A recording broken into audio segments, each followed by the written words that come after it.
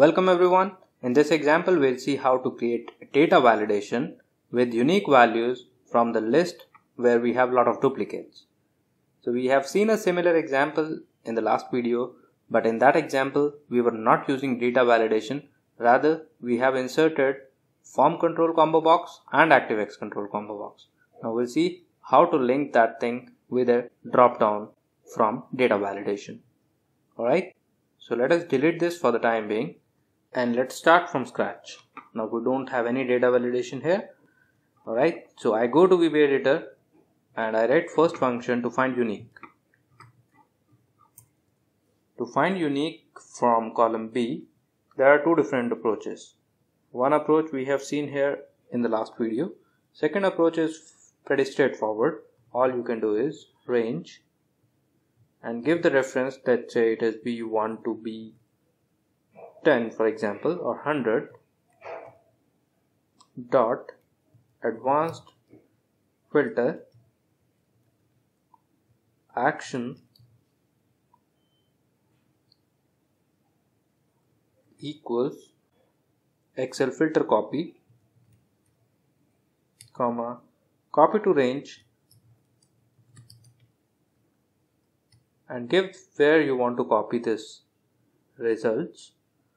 So you would say sheet 1 dot range, let's say in column D, so range D1. Here I want the results and I want to print only unique values, so there is a parameter unique equals true. This way, if I run this code on column B, it gives me unique values of this list. Now I can simply create a data validation from this list. To create a data validation from this list, I add another sub procedure, data validation. You need to find the last available row or the last row which is having data, so that you can put a range of D2 till D4 in that data validation list. So you can say LR equals sheet 1 dot cells rows dot count, comma 1, not 1, it is fourth column, dot end Excel up dot row, right? And then you can say width. You want to apply this on G2, so you can say with G2 or range G2 dot validation, and with here you need to pass all the properties. So delete dot add type you need to put Excel validate list, comma alert style, which is Excel valid alert stop,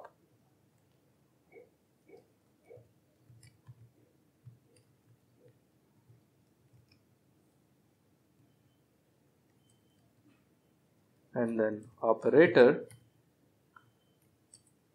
equals Excel between, comma formula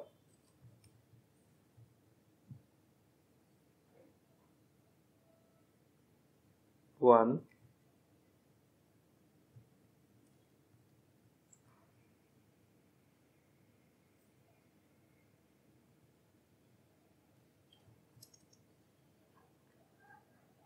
Once you have these uniques, what you can do is you simply go to view and then record a macro. Let's say its name is macro 1, and then select the cell where you want to apply data validation. Go to data, click on data validation, click on data validation again. From the list, select list, and let's say in source you put D2 till D4 for the time being, and click on OK. Once you do this, you see here this thing, that means there is something wrong.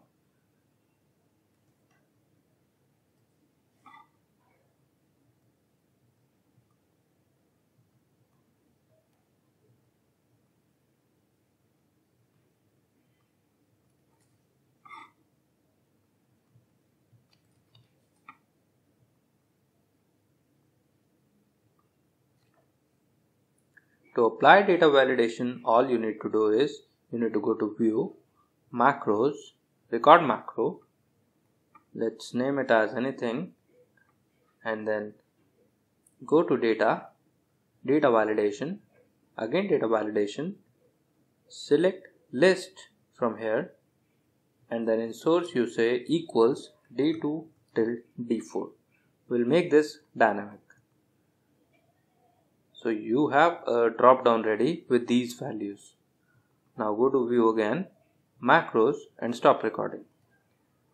Now go to your VB editor and copy this function and remove everything else. I switch back to module 1, and here I create a sub procedure to add validation. And inside that I copy that code which I generated by recording. So you can see here, if we read out the code, it is saying with selection.validation. It is not applying on selection, rather we should do it on G2. So we can change it to G2. So on G2.validation, it applies the validation and formula is equals D2 till D4. We don't want to make it till D4, rather we want to make it dynamic, and let's say that last row is LR, which is coming from sheet 1 dot cells rows dot count will take me to the last row of this column, comma fourth column, which is fourth column dot end Excel up dot row number.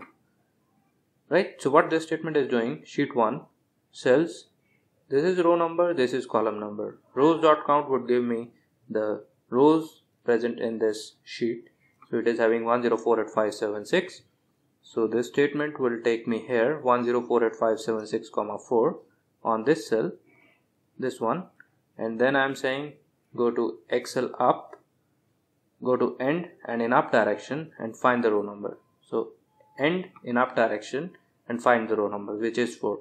So that is why it is returning me 4, and I am concatenating it here instead of hard coding the value as 4.